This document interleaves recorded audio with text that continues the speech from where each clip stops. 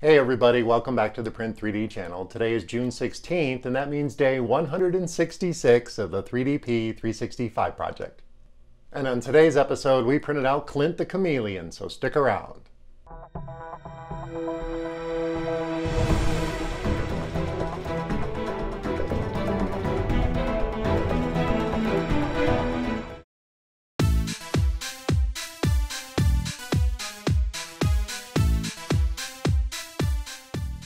Hey everybody, welcome back, and thank you for joining me here for day 166 of the 3DP 365 project.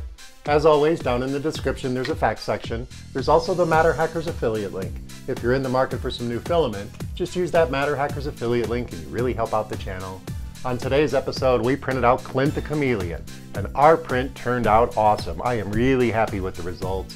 And we printed this with some of that MatterHackers PRO PLA in the color of Midnight Blue on our gMax 1.5 XT Plus.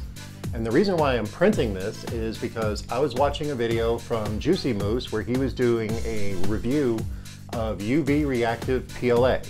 And he had printed out this cool little chameleon. And I'd not seen the link in the description, which is no big deal. I'm a very resourceful person, I can find it. And it turns out this is part of a MakerBot collection of little pets that you can print.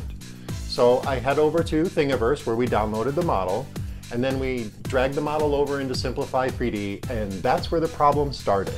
So let's head over to Simplify3D and I'll show you what I found.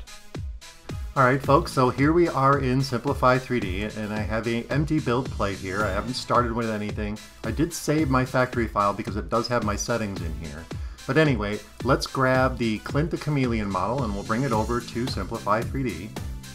It'll take a second, and this is what you discover if you download this model and bring it over to the print bed. Now there's two parts to this print. There's his accessories, which I can show you here. I'll just drag these over just so you see them. And these are his accessories, which is a little cocktail and a little shrubbery and a little bowl here. The other part that comes with it is Klint the Chameleon. The file's actually named Klint the Chameleon, so I assumed this was just the chameleon, and if it was a build plate, there'd be two parts here. But there are two parts here. Unfortunately, MakerBot put it inside. Now, I honestly don't think that was their intention. Maybe they intended for you to print it inside of here and then you'd have like some sort of surprise when you're done, like, oh, there's a little chameleon inside. But I don't think that was their intention. So if you do discover this, there's a way to separate these two models. And I'll show you how to do that. Make sure your model is selected, and you come up to Mesh and do Separated Connected Surfaces. Now this is going to take a long time to do because it does have to read all the different polygons in the geometry and decide which surfaces are going to be separated. So I'm not going to do this in real time. I am going to start it up, and then I'll speed the video up just a little bit just so we can get down to the end of it. So as soon as I hit this, it's going to pinwheel for a little while, so stay tuned.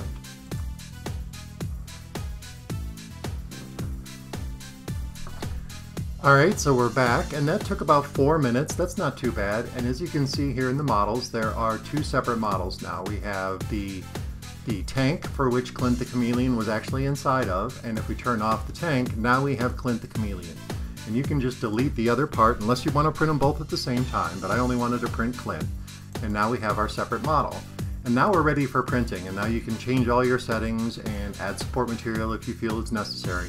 But that is a very good way to separate connected surfaces in Simplify3D, and especially if you get a full build plate full of parts and you have a smaller build plate and you don't want to avoid printing something just because of that issue. You can just come up under Mesh, Separate Connected Surfaces, give it a little bit of time because it will take some time depending on your processor speed and what's available for RAM.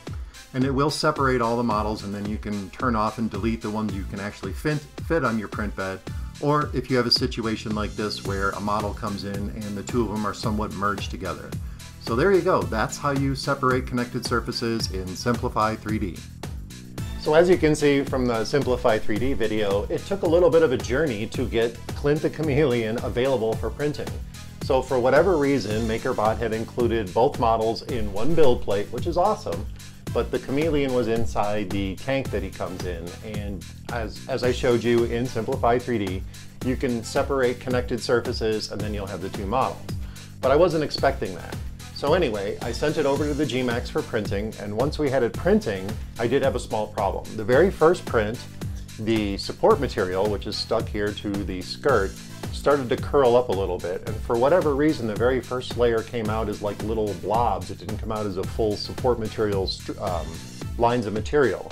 But I wanted to see how long it would print and see if it would print, because I didn't want to cancel it. But I did end up canceling it, and it only printed out just a little bit of it. So I reset the position of where the model was on the print bed, and I started up the printer again. And this time it actually worked out really good. And we printed this at a 0.2 millimeter layer height with 3 top layers, 3 bottom layers, and only 7% infill. We also generated a little bit of support material, and that did leave a little bit of scarring on his chin there, but that's not a big deal, and I'm not going to reprint it just because of that.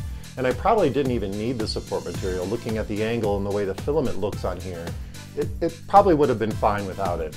Underneath his nose, on the other hand, though, that is just, it shows signs of definitely needing support material, so I'm glad I actually did put it on there. And then we also ran this out at 45 millimeters per second, and it took about, I think it took about 7 hours to print. I mean, it wasn't too bad. We did enlarge it to, or scale it up to 175%.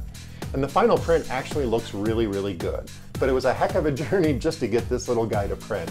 And I'll probably print some more of these little pet pals, I believe they're called, from MakerBot. But I did think it was kind of funny that one of the models that I downloaded, there was 2 models stuck together like that. So not a good thing, MakerBot. You guys definitely check your work before you post it. But either way, I really love this print. I'm definitely going to use him at 100% as a test print, because it would only take a couple hours to print, because it really does show off a lot of the detail that the printer can capture, and it really does highlight the way the filament looks, because this is that midnight blue, and Klint looks really, really good in midnight blue. It's a very cool color. So I'm definitely happy with the results. But definitely watch your models when you're downloading them from any of the STL sites, and make sure that none of your models are connected. And if you do get a build plate full of models that one of the artists creates, you can separate them if you only want to print certain parts of it. You're not stuck with that build plate that they've created. So those are some very good tips in Simplify3D. But as far as the print goes, I'm really happy with it, and I really love this midnight blue filament from MatterHackers, and my gMax did such a stellar job on this print. Besides the support material scarring, there's no blobs, there's no globs, there's no layer skips. It's a very clean print. All the detail looks really, really good, and I'm super happy with the results.